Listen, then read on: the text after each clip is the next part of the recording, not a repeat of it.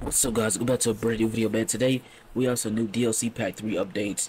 The crowd size just got leaked for the pack as well, plus some new 2K25 news. So let's get straight into it, man. So make sure you guys drop a like on this video, subscribe, and turn your post notifications. First up, we have the crowd size for DLC Pack 3.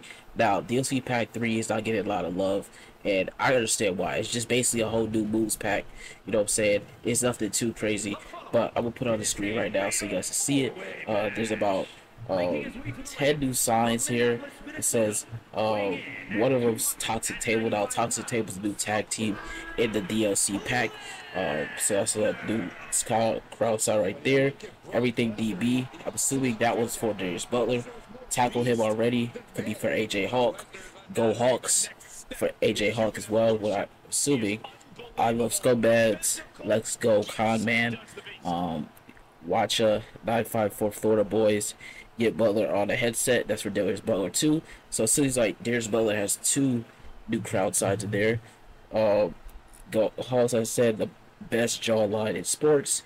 So those are all the new crowd sides in WWE2K24 for DLC pack number 3. And for me personally, I don't really care about the DLC pack number 3. Cool new moves though. It has crowd size as well, which is pretty cool too. So that's interesting. It says now we're gonna get into 2K25 news. Alright, so for 2K25, this comes from Jay Keps on Twitter. He says Bam Bam Bigelow is proposed for 2K25 ECW project that they primarily discuss of doing. So Bam Bam Bigelow is scheduled to be in 2K25, probably as a legend, you know what I'm saying, a legend character as well, which would be pretty cool. He said Gangrel won't be able AEW reasonings, okay, and he says Big BV was proposed for 2K23 with his Love Machine Master gimmick. Also, he says the Great Khali was roster ready for 2K24 but got removed time constraints. 2K25, you could probably see him. It's a moderate chance of him being in the game. Okay, Road Warriors were talked about, but those talks kind of stopped, which is interesting because the Road Warriors haven't been in the game in a minute, so interesting there. And then it says here, Tommy and Sabu were also mentioned for the ECW representation 2K is doing. Alright, so it looks like they're going to be doing another ECW project in 2K25, which they did an ECW pack in 2K24, which makes a lot of sense, man, a whole lot of sense. So hopefully they get that done as well. Next, this is coming from a user in the Reddit from RW Games. So Lexus King and Brian Pillman confirmed for 2K25. I'll put on the screen right here so you guys can see. They do like action figures. So once they get their action figures in, they usually have stars scanned for the game. You know what I'm saying? Most of the time, they'll have a star scan for the game and things of that nature. Now, with Lexus King, I feel like he would be an excellent choice for like maybe an NXT pack that they should definitely do and consider again, because this year there's not really an NXT pack. They just put them all in one with a global superstars pack. You know what I'm saying? But I feel like they should consider him an NXT pack, which would be the most sense and be the most sense here, just because people want NXT stars in the game. They want NXT stars in 2K25, so that would be the perfect choice to have him in 2K25. Okay, so it said Lexus King and Brian Pillman confirmed because they had the action figures and stuff like that scanned in and things of that nature. But me personally, I would have to go on the rate here. DLC pack number 3, guys, is not very good. Okay, if I'm being honest, I feel like they should have just did a whole. If they want to do moves pack, it should have did a Pat McAfee and new moves. We didn't have to have 4 other characters that nobody gonna use in the game. I feel like those slots could have been saved for somebody else. Like, bro, those people, like, there's the Butler, AJ Hawk, Ty, Boston Connor. I mean, this is not Madden. This is not NCAA. Like, say for instance, right, the football community gets upset because they put Roman Reigns in Madden, like they did it in Madden 24. I would understand their feelings, because why would they want a wrestler in a football game? You know what I'm saying? It's the same thing here.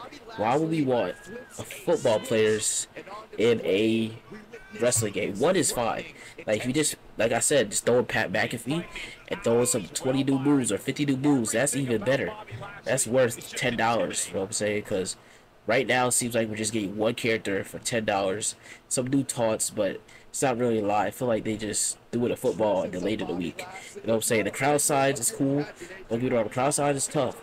I actually like the crowd sides, like the top to table crowd sides, everything DB. I feel like they did their own crowd sides. It was kind of unique to them, but everything else, bro, I feel like it's a waste.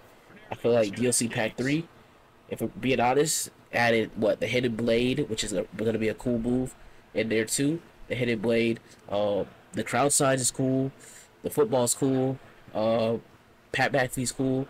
If they just, all they really had to do, bro, is get rid of the other 4 football players. Like, they could have added in so many other people.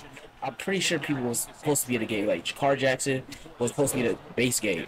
They took her out. They didn't put him in no DLC. So they could have added her in there, Pat McAfee and NXT stars in there, instead of just doing Pat McAfee with 4 other football players that nobody really knows unless you are a football fan. You know what I'm saying? AJ Hawk, Darius Butler, Ty Boston Connor. I feel like nobody really knows. We know who Pat McAfee is. I love Pat McAfee on the show, but like, come on, bro. That's 4 other slots that could have been used up for these NXT stars that have been working hard. Like, even the female side, there's a whole bunch of women on the NXT side that should have been in the game, that people want the game, like Sol Ruka. Sol Ruka attire parts got added in patch update 1.07. So I feel like she could have been in this pack. I feel like Jada Parker, even Ariana Grace, been down there a few years now. Carbon Petrovic, you know, like, there's a whole bunch of NXT female superstars that deserve a shot in the game instead of 4 stars that we're not even gonna use. That's the point. We're not gonna use them. They're gonna be jobbers in universe mode. More than likely, bro. Y'all gonna have them as jobbers, okay? I know for 100% guaranteed they're gonna be jobbers, and I don't blame y'all. You know what I'm saying? I feel like they should be jobbers. They're not gonna do much. I feel like that was just a waste of a spot, man. So, anyways, man, the pack drops 31st. I'll show you everything in the pack. If more stuff comes out, be sure to make an update about it and talk about it. All the entrances have been released this week already, so now it's just waiting till the 31st of the DLC drops. This is DLC pack update number 3 plus 2K25 news. So let me know in the comments down below. Are you guys even hyped for this pack? I'm hyped for it, for Pat McAfee, the football, and all the new moves in the taunts. That's it. Crowd side is cool though. I'll give it back. The crowd side is cool. But anyways, that's about it, man. I went on a little rant there, but I had to, bro, because Pat McAfee pack. Man, I think next year, I don't know if we get. Let me know if you guys gonna get the Legends edition for the WWE games next year, or y'all gonna get the deluxe. I think I'm gonna stick with the deluxe. I don't know. Let me know, man. But thank you guys for watching. Make sure to drop a like, comment, and subscribe. Until next time, we out. Peace.